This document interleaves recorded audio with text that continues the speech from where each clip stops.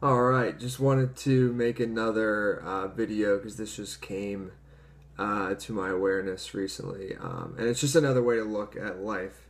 So it's kind of like metaphorical, I guess. So it's like, are you enjoying the sunshine, or are you preparing or running from the storm?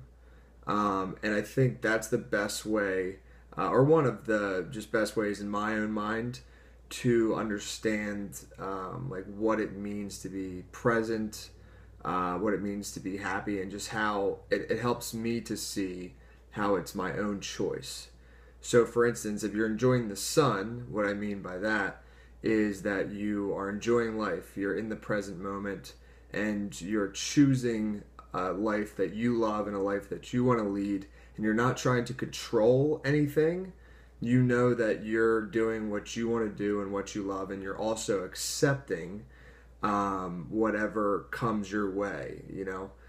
So it's you're still choosing your life, but you're not trying to control anything outside of your control.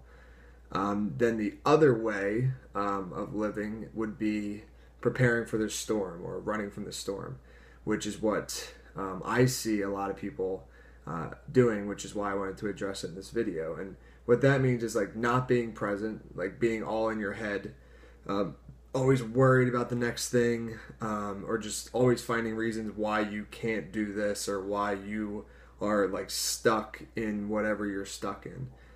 So I just wanted to bring that to your awareness because it is your choice and there is two ways to go about it. So are you enjoying the sunshine or are you preparing for a storm or running from a storm?